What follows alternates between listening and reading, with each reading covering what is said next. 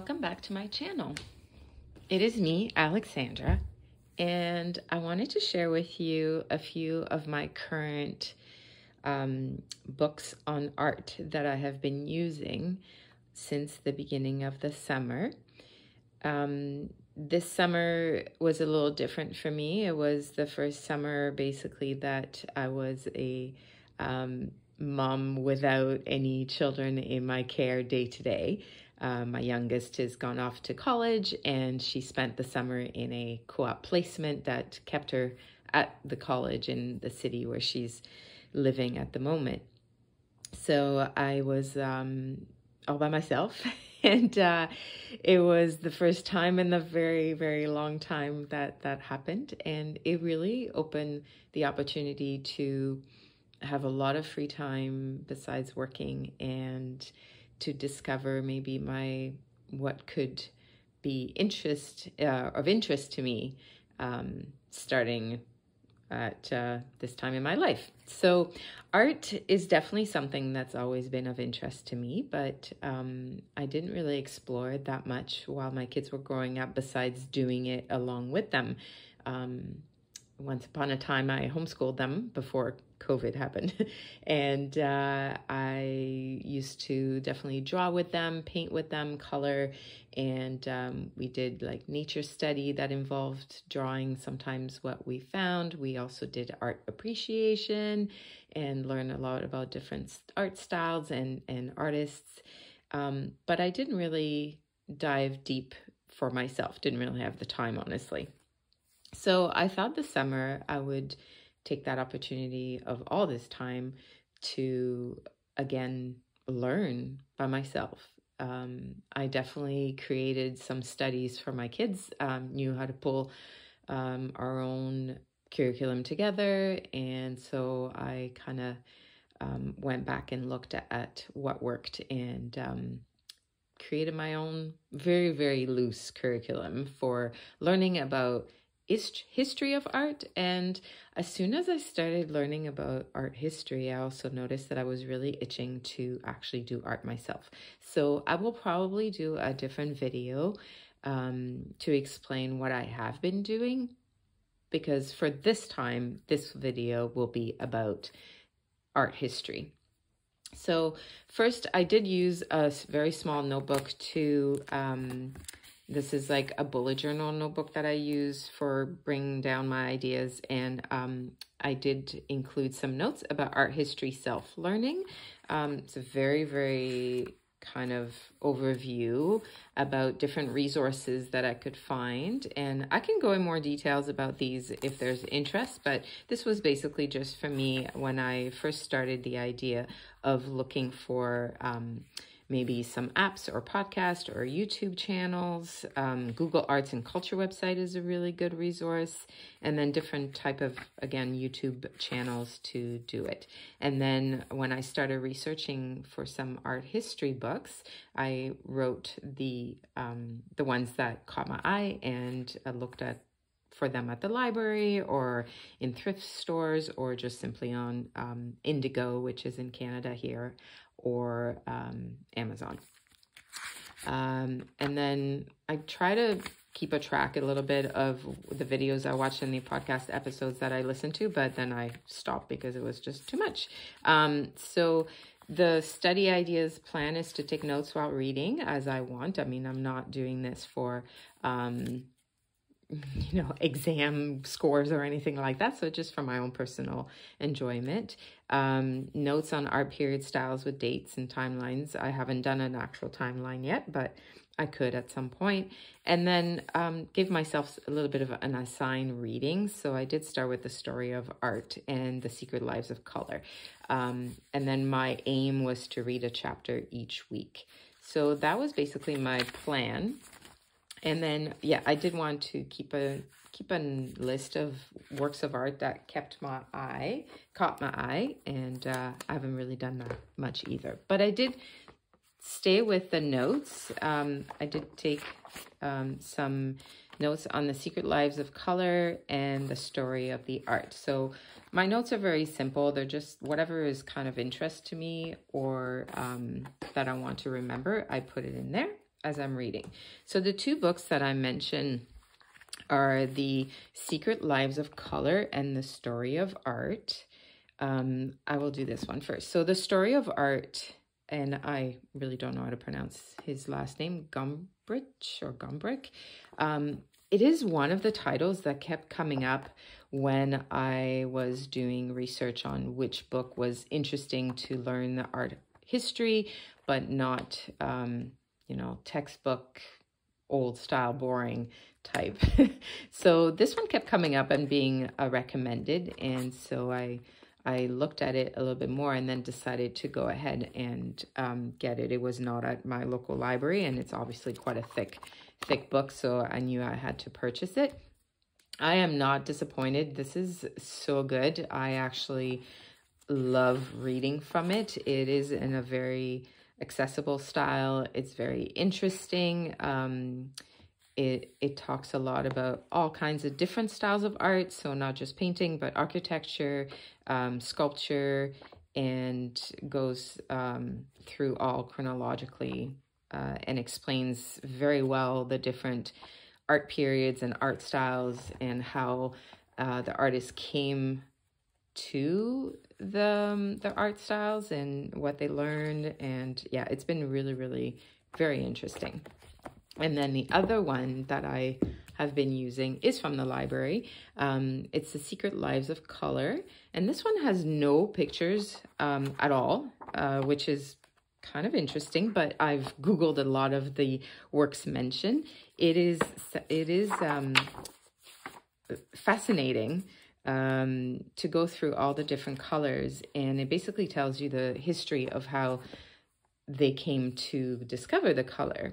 And each one is wildly different. And she also mentions more modern connections with those colors. So again, very, very interesting to me. It's great.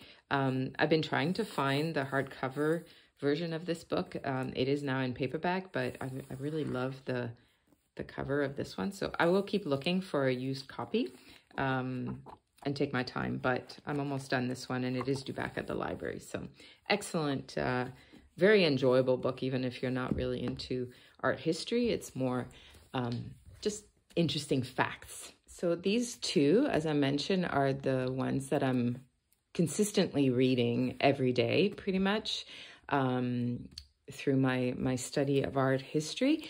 And then I brought in a few others because I do use them quite a bit.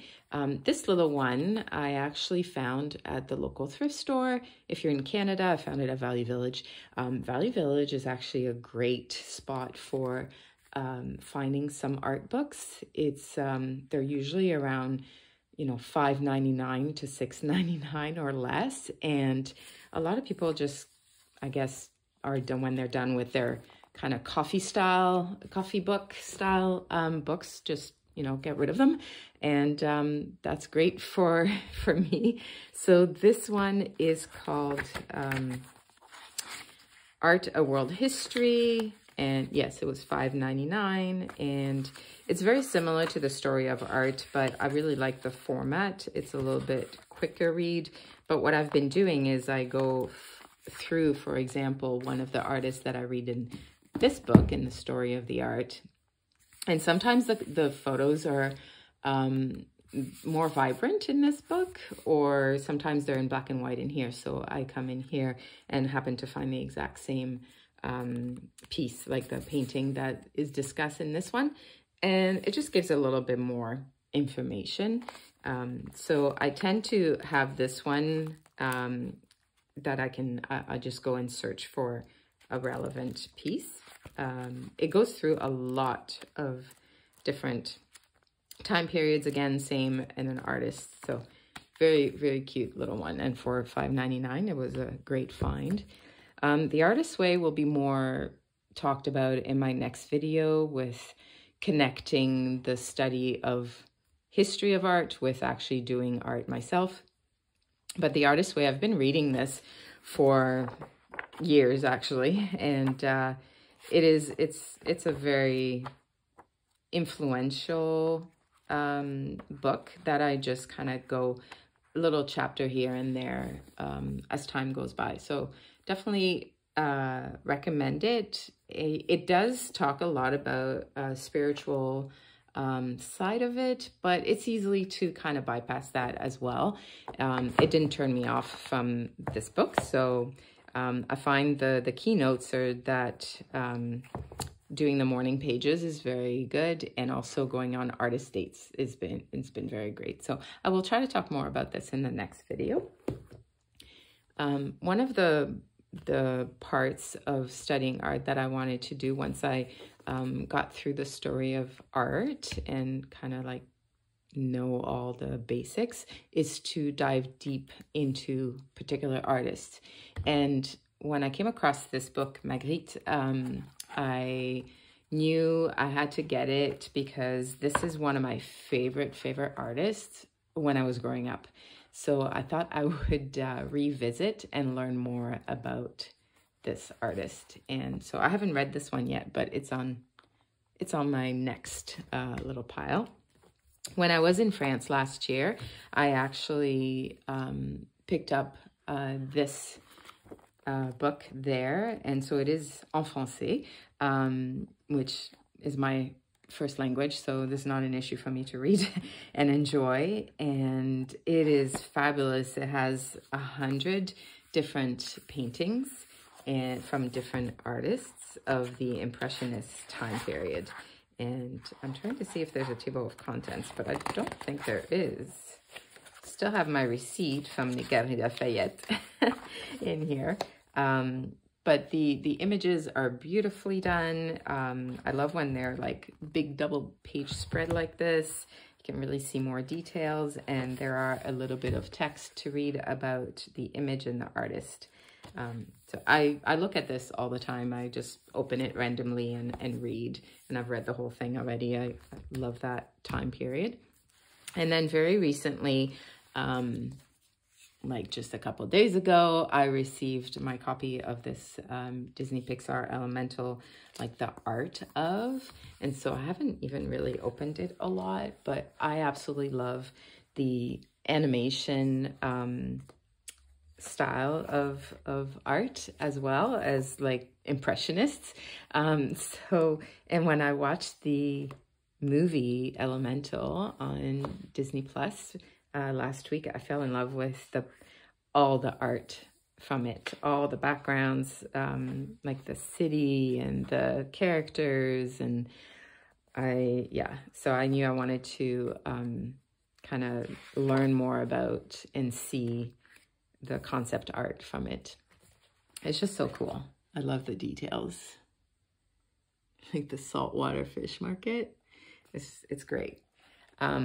If you have seen the movie too, in the credits, there's a lot of different little art, little things that roll through the credits that are really, really cool. So anyway, I thought I would include that just because it's, you know, I have like all different really favorite styles. It's nice to find out a mixture. I'm sorry, the video is shaking from the tripod. It's okay to have all these different elements of what makes what I like.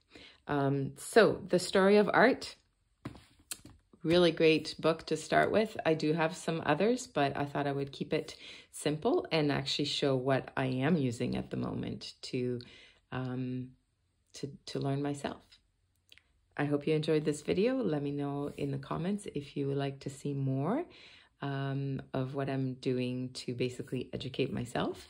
And as I said, I will do another video maybe next week about what I'm doing to just experience and experiment with art myself, to just basically play.